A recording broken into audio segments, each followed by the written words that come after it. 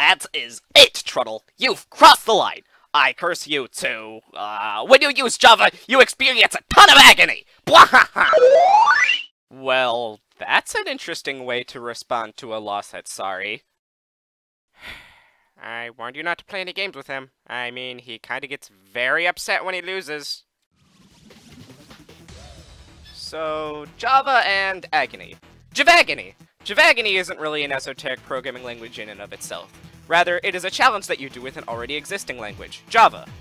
Also, here's future Truddle1 with a disclaimer, this video will not go over regular Java, so if you wanted to learn that, look elsewhere. Also, if you do not know Java or any other C-style programming language, this video might not make sense to you, and if you don't know programming in general, my entire channel might not make sense to you. The programming languages I talk about on my channel are supposed to be weird and bizarre, so don't be discouraged from learning programming from these videos, thank you. In Javagony, all Java commands are valid except the following: if statements, else and else if, switch case, that question mark operator that I never use, for loops, and while loops. That includes the other way to do while loops. Oh, no, Java's basically unusable now! Well, cheer up, my little dinosaur friend, because guess what? It is still possible to control the flow of the program. In order to do that, I'll need to introduce you to try-catch. Any code inside of a try block is run normally unless an exception happens. An exception is basically a runtime error, and if one happens outside of a try-catch, the program just stops and prints the exception in a shade of red that screams, you did something wrong. If an exception happens inside of a try block, though, the program immediately jumps to the appropriate catch block and runs whatever is in there. If the try block runs successfully, the catch block is skipped. Now we have a basic way to do control flow. If we say divide an integer by a variable and that variable's value happens to be 0, the catch block will run since an arithmetic exception is thrown if you divide by 0. What? You're finding a way to make it more usable? Why, I ought to curse you some more! Now where's my wand? Oh, looky here. Break! Man, I don't want this to be made even more unusable. Besides, try-catch is explicitly allowed in Javagony along with recursion. Now, to demonstrate that you can still do things in Java without using any control flow statements except for try-catch, I will be creating a truth machine. Pause the video right now if you don't know what a truth machine is to get up to speed.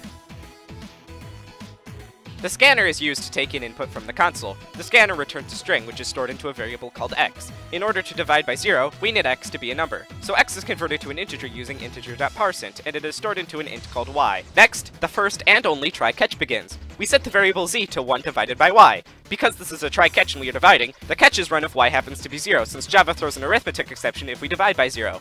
Inside of the catch, 0 is simply printed out to the console. If y is 1 or higher, meaning the exception is not thrown, the remaining code inside of the try is run. In this case, we call a method named run1. Run1 is a void method, and it prints 1 to the console. After that, it loops using the power of recursion! Recursion! Recursion, recursion! Recursion, recursion, recursion, recursion! Now, because recursion is done on a stack, 1 is not printed indefinitely because the stack overflows eventually. Attempting to Google a way to recurse infinitely causes a bunch of Stack Overflow questions about how to not recurse infinitely to show up. Yeah, because those people are sane! Also, it's pretty fitting that Stack Overflow is the website that it brings up. Then again, it brings up that website if you Google any programming question. Could we run this now? I'm getting impatient. You're always impatient.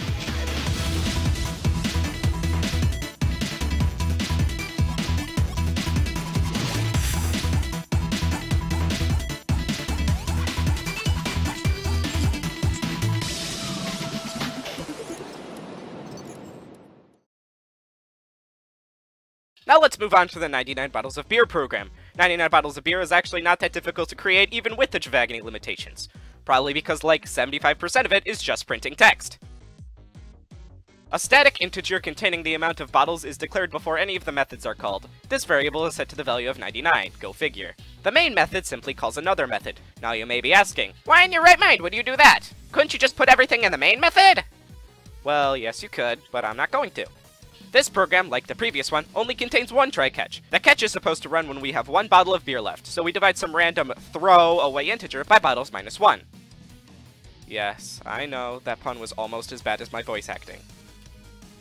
If bottles happens to be 1 and we subtract 1 from it, we get 0, meaning that if bottles is 1, we divide by 0 and run the catch instead of finishing the try.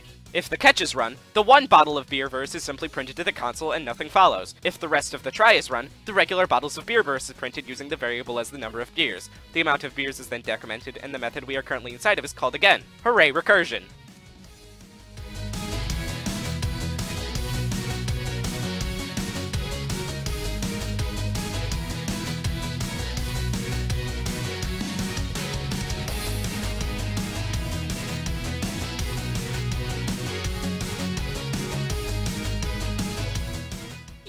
Yay! 99 bottles of beer on the wall! 99 bottles of...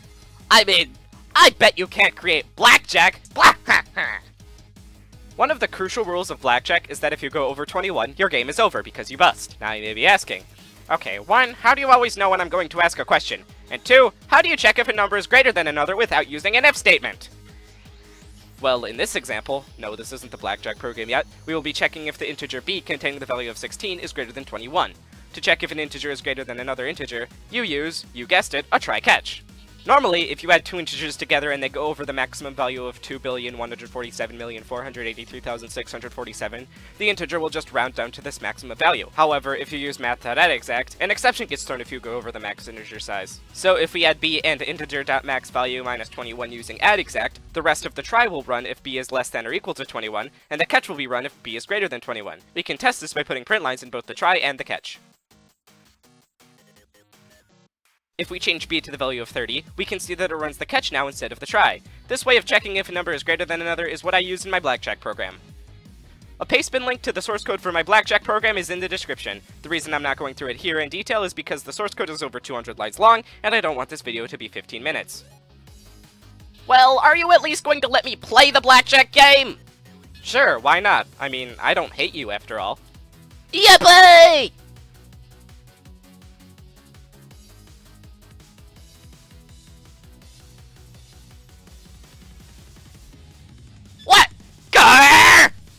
Let me show you how this is done.